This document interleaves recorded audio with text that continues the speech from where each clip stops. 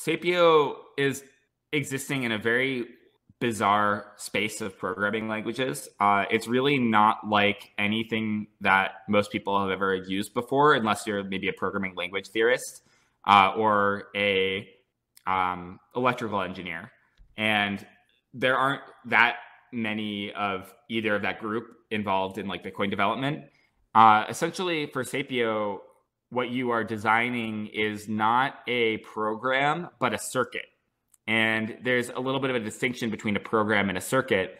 A program is, it could be many different things, but a program generally is something that is running in some environment, and it is, let's say it's an interpreted program. There's some code that's running real time with whatever information is coming into that program, whatever input is. And a circuit is, it's definitely a subset of a program, but a circuit is really like hardware. It's like we've put together these pipes and valves, and it's sort of fixed and defined ahead of time. And there's not, it's sort of bounded. It's fundamentally bounded. It has to fit within a certain area. And Sapio produces circuits. Programs, you can have memory. You can dynamically grow that memory, and you can have a program that does very different things depending on what the input is.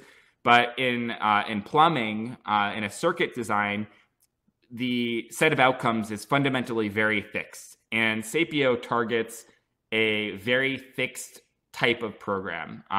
And that is not what Ethereum tries to do. Ethereum with Solidity, it's very loose. There's lots of different things that can happen as long as you're paying fees for the storage you take up.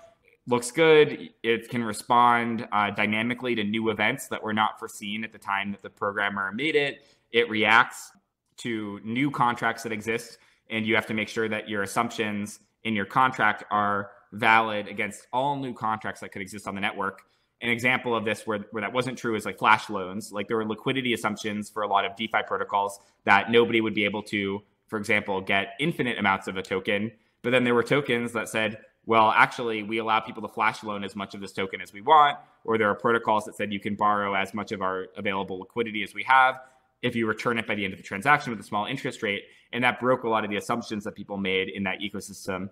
In the Sapio world, things are kind of fixed, and you don't have this sideways composability type of issue.